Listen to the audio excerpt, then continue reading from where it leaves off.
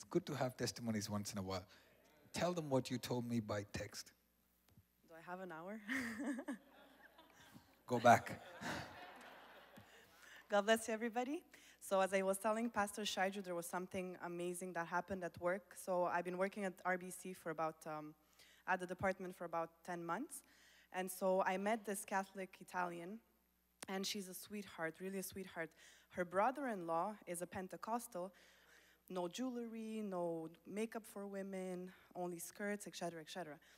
So she's had a very negative experience, at least with that side of the family. So when she heard that I was Pentecostal, she was like, stay away, please, like about religion. She loves me as a person, but she didn't want to hear anything. And I extended the invitation, praise God. He gave me that opportunity. And I honestly left it in his hands. So I'm like, okay, Lord, you do your thing because I really don't feel it. And next thing I know, Sunday morning, we're in the back, the worship team, and Sister Lena Trophy comes to me, and mind you, this lady came to Emmanuel. She lives 2 minutes away, okay? She remembered the address, she remembered the time, she came to Emmanuel. The first person that she sees is Sister Lena Trophy, who she worked with at RBC. Can you imagine? So Sister Lena brought her to the back, said, Sonia, come. I see Rosie, that's my friend's name from work. And she stays in the service. I didn't see her, she left earlier. She tells me on Tuesday, I didn't see her Monday, she wasn't working. Tuesday she comes and she tells me, okay, Sonia, I really love your church. And I go, okay, sure. And she says, I felt something so different. She says, I felt joy in that place. And I felt like people were free and it felt like home. And she says, and I really loved Pastor Shyju's preaching. So all that to say that her hardened to religion, Catholic heart was touched by the Holy Spirit that day, and by God's grace, she'll be back in Jesus' name. Coming up to Easter, so we're all thinking about how can we reach out to friends, how can we reach out to family, how can we reach out to those whom we work with. And where I teach, we have a Facebook group for each class. So I figured there's a perfect place to advertise the church and what's going on, to try and promote it as much as possible. So I got on there and I started doing it. And sure enough, some students came and said, we'd like to come to your church. So one of my students ended up showing up on the Sunday morning service, and he came and he brought his fiance. And they were so blessed by the service, not only blessed, but they gave their hearts to Jesus the first time they came into our church. Both him and his fiance. And so they said, we want to make your church our church. And he's going back to his work to ask for him to get every Sunday off so that way he can come to our church. And he's going to bring his parents as well. Good evening. I have a little, actually a beautiful, big story about Easter. I had a coworker come. About a month ago, he crushed his hand. I don't know how he did it. I think he got his hand stuck on a door. And his fingers, 2 or 3 of his fingers are crushed. And he's been working with a cast. And he came here for Sunday. And then he wrote to me, actually, if anybody wants to see the pictures later, he showed me pictures. He wrote to me and he goes, praise God, this is amazing. He goes, my fingers started moving again. And I'm like, wait a minute. I'm writing back to him. I go, just to make sure, right? And I'm like, wait a minute. It wasn't moving before the service? He goes, no, I couldn't barely move them. He goes, during the service, they were tingling and they were moving. It's the Holy Ghost. It's the Holy Ghost. It's beautiful. When we host the Holy Ghost, He does the most. Thank you. That's awesome. That's awesome. He does the most. God bless you all. All right. Some of you may know that. No, they don't. Okay. All right. Kim and I have been married 3 years last month. This month, right? And we have been trying to have a baby for 2 years now. We found out that 2 months ago that Kim is going to have a baby this October.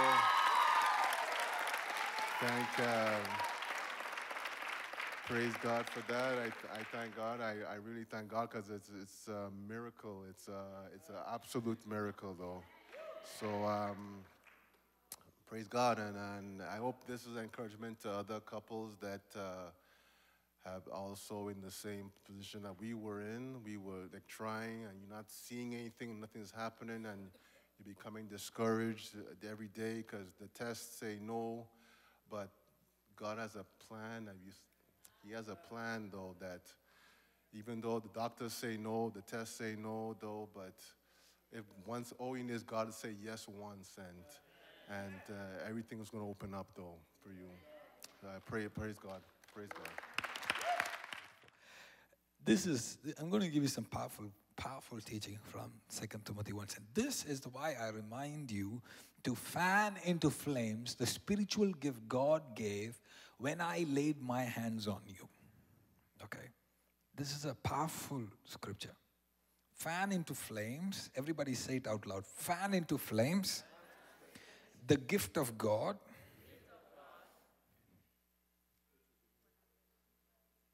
that you received when I laid my hands on you. This is very interesting. In the the first three words, this is why I remind. So that means there is a reason why they were coming to that conclusion. So we need to find the reason. You want to know the reason? If you talk like this, we're going to sleep. Talk to me, somebody. Do you want to know the reason? Yes. Go to verse 4. As I remember your tears. Everybody say, as I remember your tears. Okay, now verse 5. I am reminded of your sincere faith. Number 1, he said, I am reminded of what? Tears. 2, sincere faith. Okay? Okay. Then he comes to this verse. For this reason, I remind you, fan to flame the gift of God which is in you through the laying of my hands. How many of you understand so far? Okay. So something that they received because of 2 things that he remembers. What are the 2 things? Tears and sincere faith. You need both. Look at a neighbor and say, you need both. Look at the other neighbor and say, we need both. Listen, I'm going to tell you, church, this church has to be a weeping church. Some people will say, oh, you don't have to be emotional. Well, you don't read your Bible properly because Jesus was an emotional being. He was open to emotion. In fact, Jesus was the most emotional man I've ever known because the Bible talks how quick Jesus was to tears. In fact, he wept in public. Every believer in our church must practice sincere faith along with tears. Why? Because the perfect author and finisher of faith was not ashamed to weep. And the reason why we cannot weep is because our hearts are no more hearts of flesh. Our hearts are hearts of stone. And Jesus says that God says in the scripture in the Old Testament, says, I will take your heart of stone and I will give you heart of flesh. You will see Jeremiah say, I wish my eyes were like a stream of water so I can lament for the daughter of Zion. I wish. He's saying, I desire that I can weep. We must desire to have tears because I'm telling you, a broken and contrite spirit is a key to heaven. I'm telling you this. This is a key. Are you listening with me tonight? You can go praying 1 hour. And then cry for 2 minutes. It'll be 1 hour of screaming will be equivalent to 2 minutes of broken heart. Brokenness is the key to the heart of God. So you can pray for 1 hour, God, do that, God, do this, God. It may not even take off. But you have a broken and contrite spirit. Jesus wailed in public. Imagine he's standing in the market and he cries out. It wasn't even a meeting. People have a problem with people crying in the meeting.